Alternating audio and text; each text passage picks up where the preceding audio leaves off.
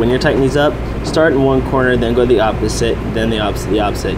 That way you're gonna get even pressure all around. Also, part number 4, that's just the freezer.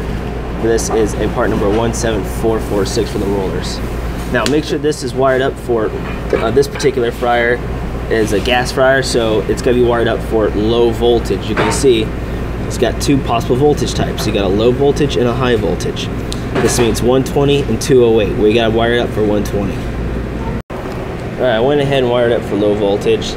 So this first one here in the first terminal, so you can get that focused. All right, that is P1. Then you got P2. I believe it's P2, right? P2, T3 on number 2. So that's oh shoot, I forgot already. P1. That's P1, P2, T3, left blank. You can see a black wire goes here, and this is actually T2, T as in Tom 2. And then you're gonna put L1 here and L2 from your lines from the fryer. All right, finally got the wires in there and stuff and got this reattached here.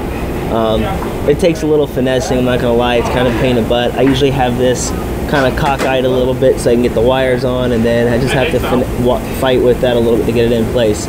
But overall, it's not too bad. So now all I gotta do is re-bolt it in place, reattach the lines, actually attach the lines first, then bolt it in place, and then we'll test it and go from there. All right, so before I go and test this out, I went ahead and replaced the missing O-rings on this so we'll have proper suction. So we're gonna get ready to test the thing out now. All right, so what I do now, before I test this, I don't actually drain the unit. First, I go to filter menu, push and hold the F button,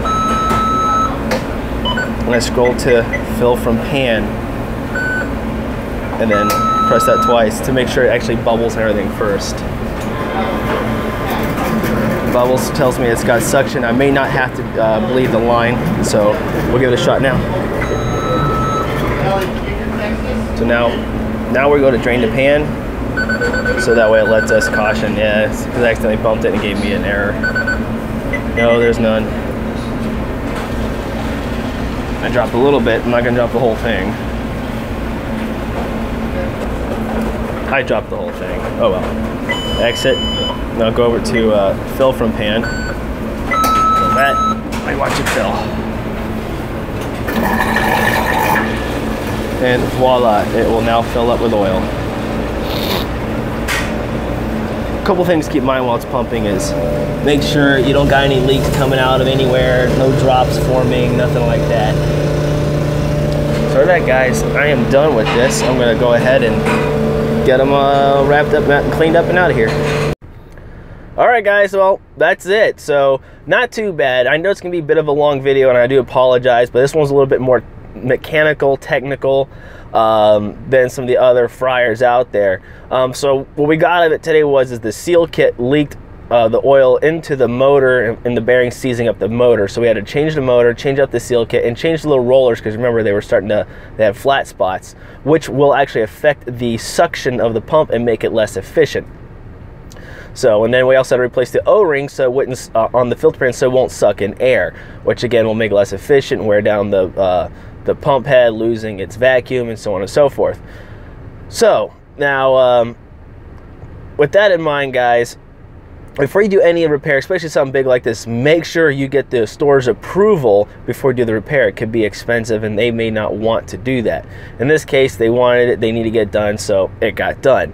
So with that, guys, hopefully this helped you out. I'm sorry I couldn't show you all the little finer details like putting the wires in the motor and reattaching the conduit. I really needed 2 hands for that. But hopefully this helped you guys out. If it did, and if you liked what you saw today, go ahead and hit that like button. If you didn't, well, then don't. If you got any comments or suggestions, leave them in the comment section down below. Also, don't forget to subscribe so you can get more videos. With that, guys, thanks for watching. I'll see you guys later.